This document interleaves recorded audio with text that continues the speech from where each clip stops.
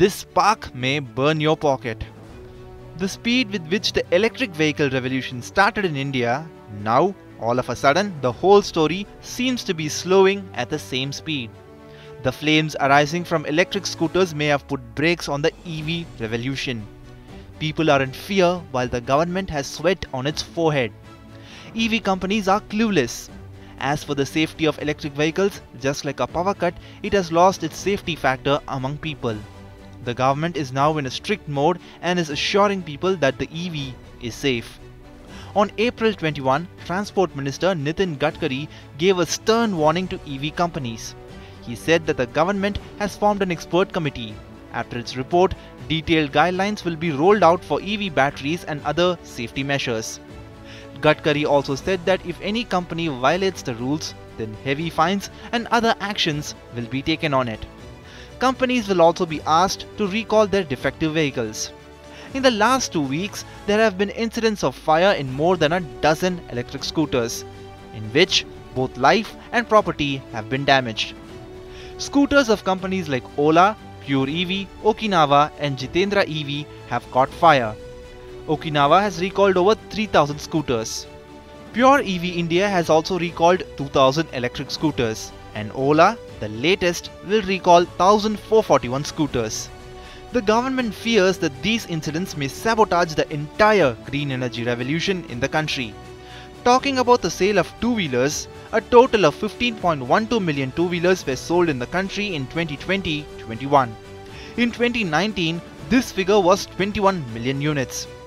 While the sales of a common two-wheeler are declining, electric vehicles are booming. According to SIAM data, sales of electric two-wheelers have increased by 132% in 2021. A total of 2,33,971 electric two-wheelers have been sold in 2021.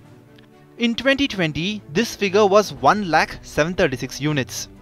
The government is also excited by the sales figures and it does not want to see the pace of EV in the country burning down. This is the reason why the government's most important think tank, Niti Aayog, has also issued a draft policy regarding battery swapping. In this draft, detailed information has been given about the complete ecosystem of EV, battery charging infrastructure and the battery swap modalities, technical and operational standards, subsidy and safety. On the basis of this draft, the government will bring in a battery swapping policy. There is also another reason for the government to become nervous, which is due to the fire in electric scooters. The issue is net zero. Net zero means zero carbon emission target. India had promised to achieve net zero by 2070 at the Glasgow summit last year.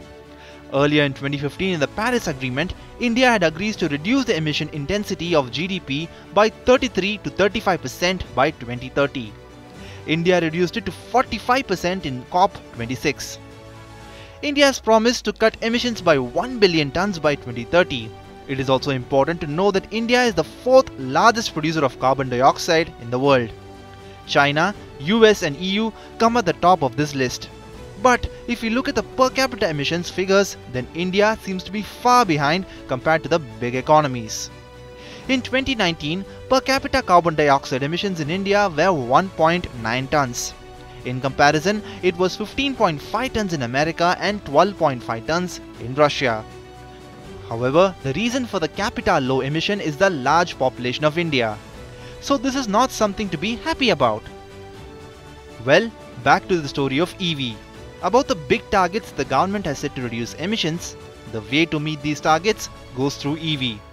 That's why the government is in no mood to tolerate the mistakes by EV companies. As once fear inculcates among the people, then all the targets of the government will be defeated. Well, it is necessary for the revolution of EV and green energy to sustain in the country.